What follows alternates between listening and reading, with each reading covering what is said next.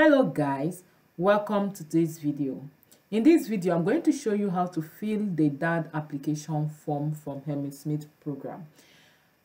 A scholar commented in one of my videos that I should help share a video about how to fill this form, and that is why I'm doing this video. Please share it to any scholar you know that is going for that Helmut-Schmidt-Programme so that they will be aware of what and what to fill or what and what to consider while filling this form. Let's go! Los gates!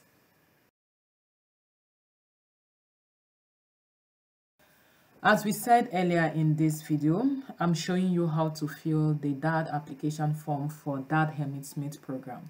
Remember that this Daad Helmut-Schmidt-Programme is for master's program in public policy and good governance. So if you know that your bachelor's degree is related to public policy and good governance, this scholarship is for you. And there are about 8 universities that are under this program, which we are going to see later. There are 7 universities, guys. 7 universities that you can apply to for this scholarship. Then, now for you to fill this form, here you will see the first thing is your name. So here you're going to fill in your name. As usual, fill in your name. You can use caps lock or you can just use your normal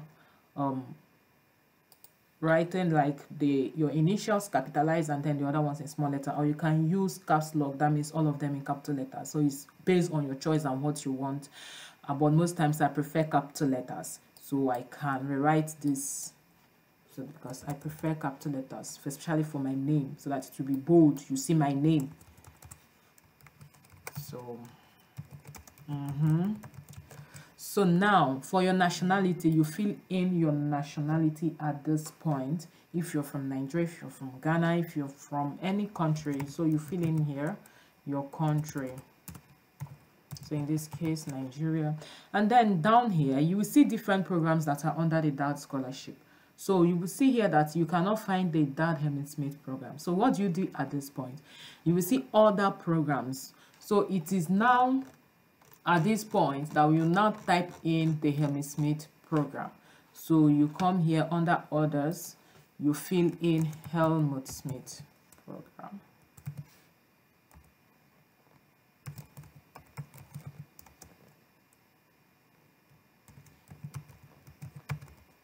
As you can see, fill it the right way. Yeah, I think here also there is also a dash in the way they write it for the scholarship. So it's Helmut-Schmidt-Programme. Oh my goodness. Okay, yeah. So this is it. After filling it, remember to tick here. Tick here and then you fill this point. Do you understand? But if you are going for APOS, APOS is already here. For developing countries, this is for APOS if you're going for APOS. Do you understand? But in this case, you're going for Helmut-Schmidt, so you need to fill in others and then you type in the name. And here also, remember, as you have already typed in your name, your name will now appear on all the pages, because at the upper part you will see name. So your name, the name you filled initially, will automatically come in here and stay. So you fill in your name correctly, because if you make a mistake there, it will affect the whole pages of this form. Then after this first page, the next page now is where you fill in your family name. So what is your family name? So in this case, family name, maybe let me say my family name is Explorers. And then here your first name for Nama. So you fill in your first name. So in this case, my first name is Adeze. And then you fill in your sex, male or female. So female. And then your academic title. If you already have an academic title, you can put it in here. And then here you put in your date of birth.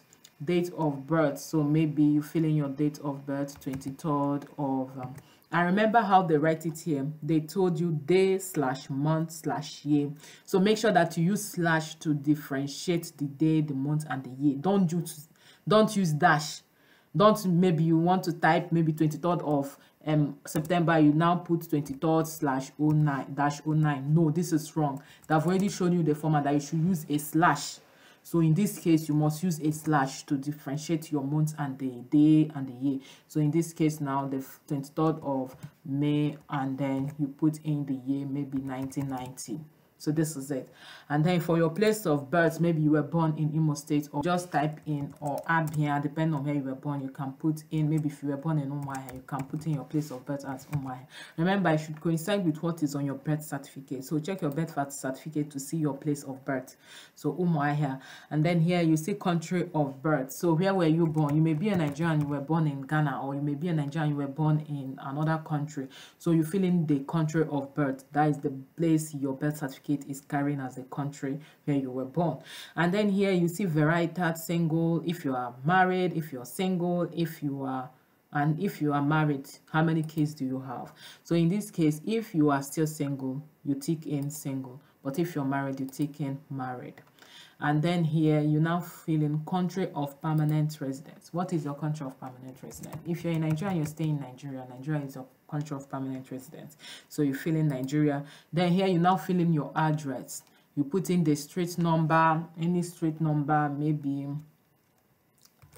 I don't know any street now. So let me just use this Ajay Crowder, maybe number 4.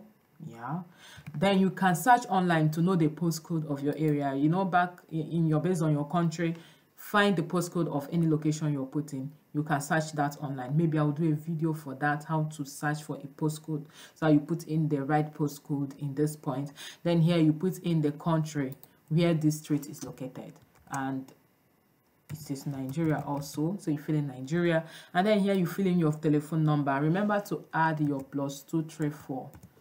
If you are from Nigeria, or if you're from Ghana, you add the right one. I think it's based on your country, so make sure you add the code, and then you start your number with 81, maybe 5679. Well, just fill in your number. Then here you fill in your fax or email. So in this case, you fill in your email.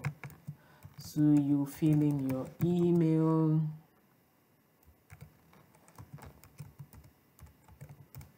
Then after doing this, then down here you fill in your secondary school. What were the secondary schools you attended? You fill in the name of your secondary school, the years you attended it. Then here you fill in the type of final examination. If it was your senior secondary school certificate examination, you fill in here your SSCE. Then here you fill in the year and the date it was awarded, and here you fill in your results. Just keep on typing. Maybe your English language, you had English language.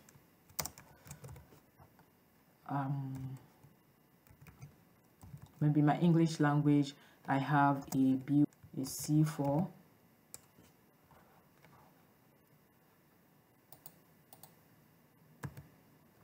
English language, I had a C4.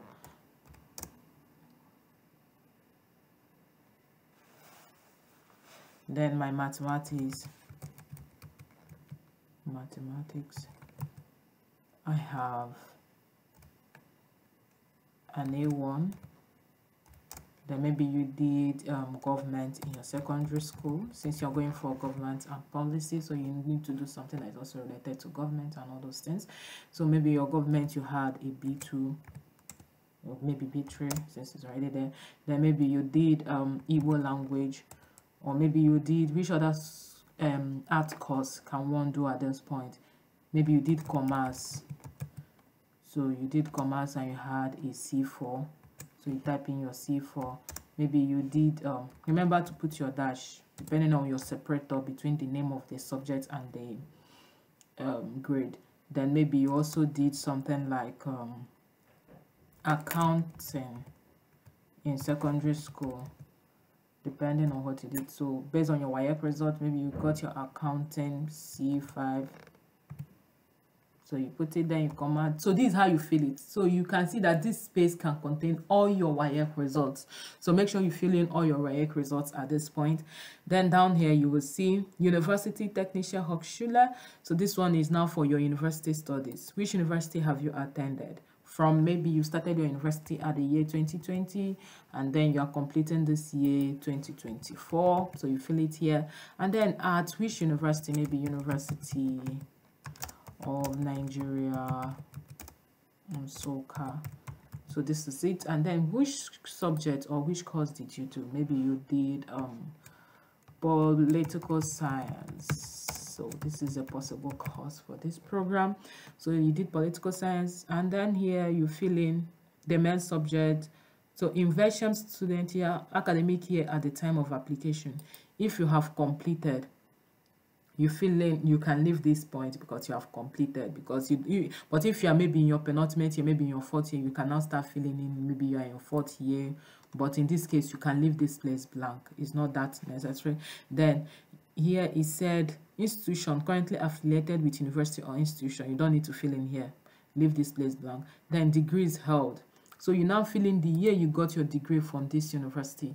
Maybe you graduated on maybe 24th of March. Remember the separator is a slash, so 23rd of March of 2024, that was the time you graduated. And then what is your degree title? Maybe it was Bachelor's of Arts, so you fill in Bachelor's of Arts. And then here, which subject? The same, political science. So this is just it. And then here you fill your degree results. If you had a first class or a 2-1, you can say first class honors, first class honors. Or if you had a 2-1, you can fill in their second class honors, or yeah, second class upper. So second class upper, sorry guys, second class upper or second class lower, depending.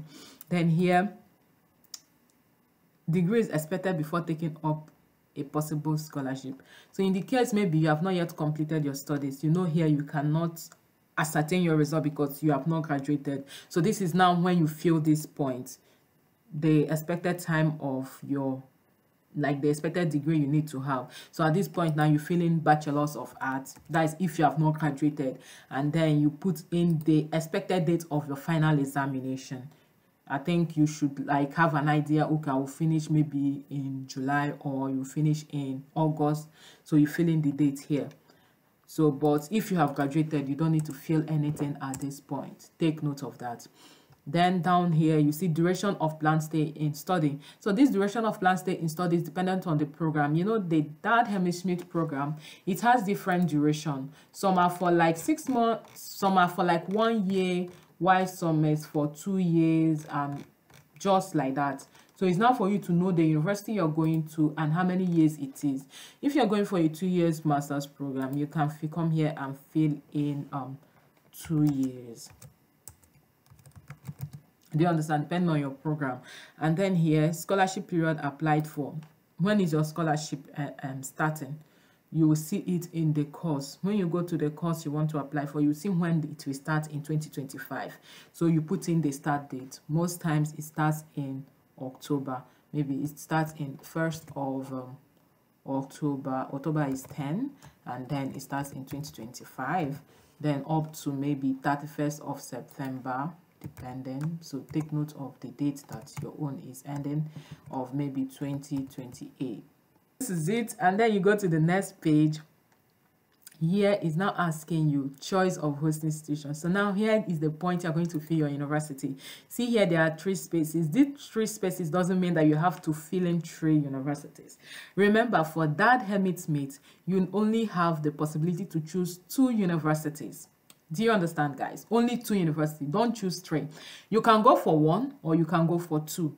But if you go for 2, you know you are open to be selected in the 2 universities. But if you are confident in 1 and you think it's only this one or nothing else, so you now fill in 1 university, but you can apply for 2 universities. That's the maximum.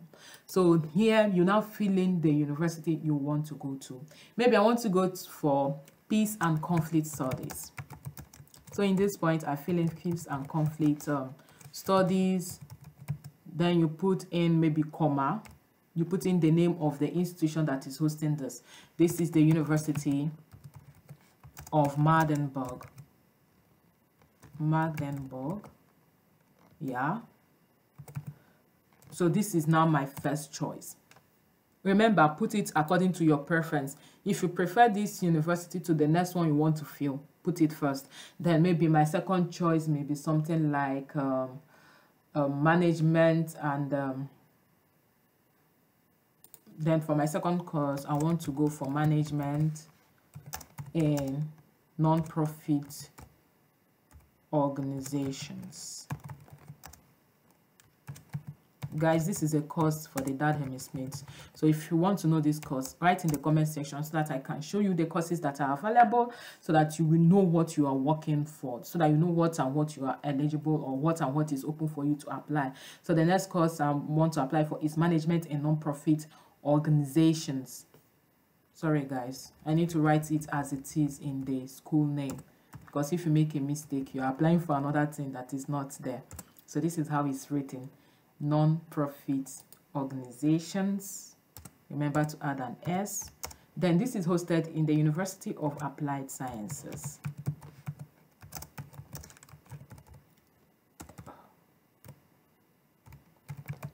Applied Sciences, yeah. Applied Sciences, Osnabrück. That's where the university is located. Osnabrück. So yeah, so Osnabrück. So this is the name of this university and the course that you want to do there. So this is it. You are done with this section. So now, have contacts been made? Have you contacted anybody? You can tell them no, this one doesn't. If you have maybe contacted a person in the university to ask for something, you can state it here. But remember, namely with attached copies. Maybe you can attach the copies of the mail you sent to the person. Maybe you were asking the person, what's this course? How can I apply? What and what is needed? Do you understand? So you send them a copy of the thing you asked the person. But in the case you have not contacted anybody, you can tell them no. Take no. And then here, institutions, chosen field of specialization. So this one is chosen field or study of specialization. You can type in anything here. Maybe based on the courses you're going for, maybe you're looking at something that is related to public policy. You can just fill in here public policy. Just if you know like the specialization, if you already know the specialization you want to go into, maybe you want to specialize in public policy, or you want to specialize in governance, good governance, or you want to specialize in non-profit organization. So if you already know what you want to specialize in, just fill it in at this point. Do you understand? Then here, Abschluss. Do you intend to obtain a degree? Yes, you need to obtain a degree. So when you go to the university, you see the kind of degree they are offering. If they are giving you master's degree in public policy, or depending on the master's degree. So you find this in the homepage of the university to know the kind of degree they will give you after completing the studies. So that's when you will now tell them, yes, you obtain a degree, and then you fill in the name of the degree, maybe Masters of Art or Masters of anything. Just confirm with your university on their homepage. And then here is study research projects in Germany. So if you already have an idea of your study research projects, you can fill it in here. You can tell them areas you want to research in, maybe public policy. You can fill it here.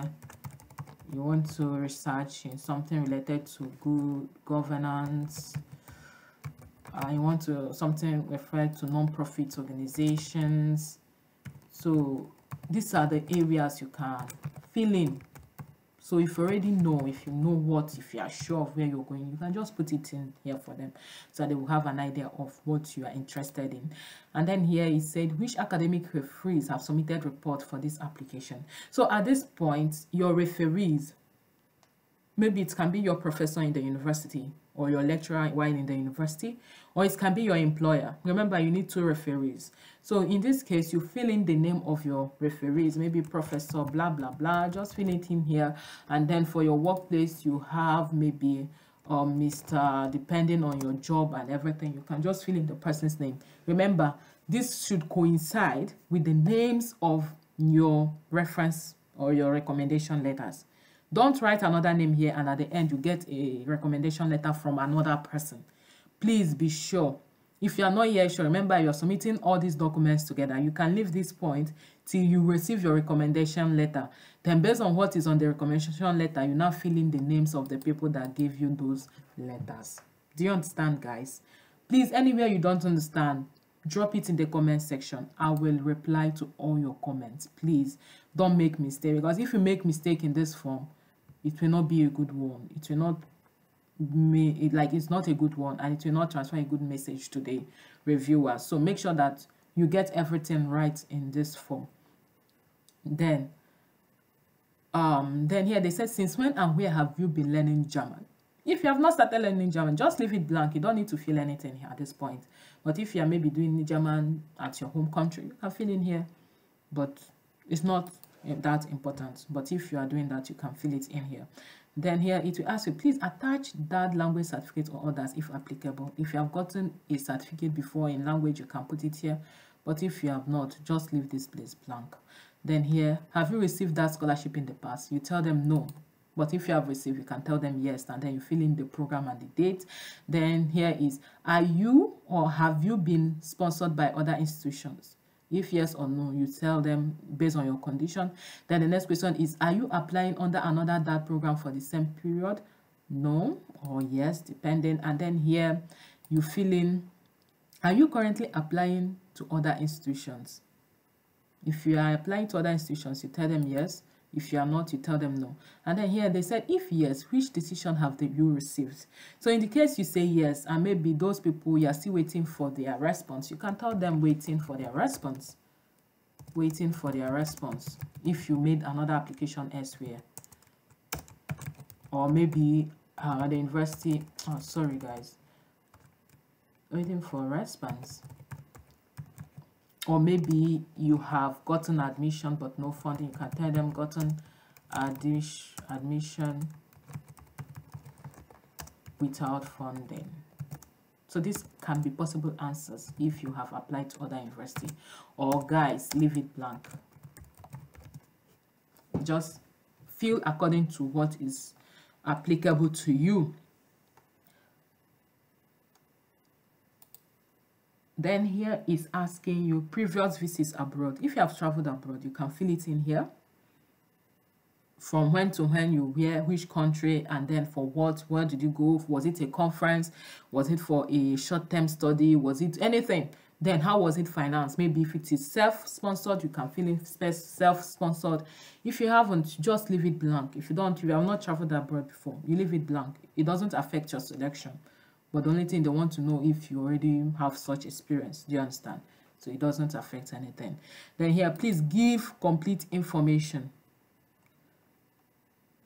Practice Berufstätigkeit. So this is now here you fill in your job, work experience during and after your higher education. So if you have worked, maybe I worked from 2022 to date, maybe it's still till now, till date.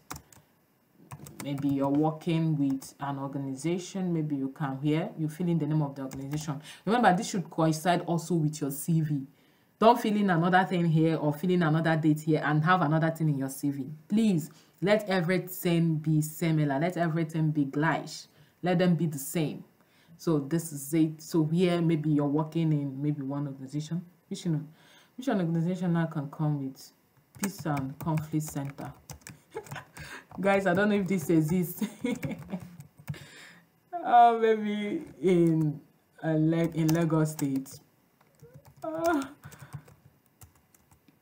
Then position, maybe type of work, maybe if it is a full-time work or maybe full-time work.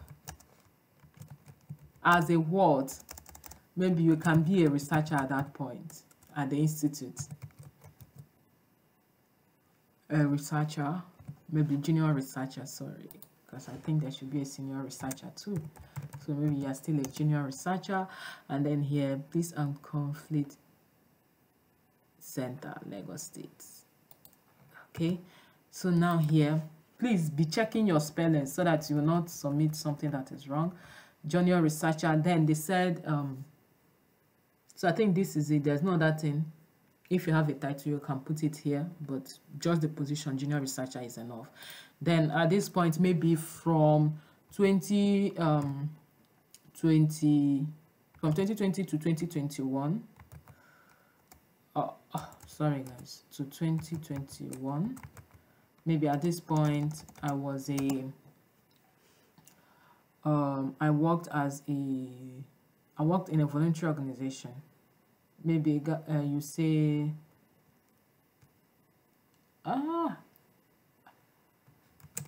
environmental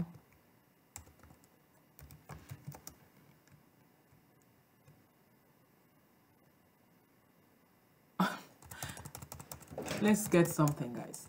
Like, what can I formulate now? Maybe during this 2020 to 2021, you were involved in a maybe SDG. Should I put SDG or what else can be here? Which other institute or where can one work? Maybe something like government policies. Maybe Government Policies Institute. Guys, just fill in the right thing, please. Let us just not feel rubbish. Let's just leave it at like this. Just fill in, complete it, the location, then your position. Maybe there you were a volunteer. Just you went there just to see what they were doing as a young policy maker. You just want to have an idea of what is happening there, and then volunteer. This is enough. So maybe this Government Policies Institute is in maybe Abia State. You can fill it here. Then you're a volunteer. You fill it in. Then others, you can fill it in. Then please enclose written proof. They said please present professional occupation. Present professional occupation. Please enclose proof. So you can put in your letter of employment. Yes. Maybe the letter you got showing that you were employed in the company. You fill it in here and then you attach it with your documents. Remember, as they said, enclose proof. It doesn't mean you should attach it here. It only means that while uploading your supporting documents, include that document to your documents. Do you understand?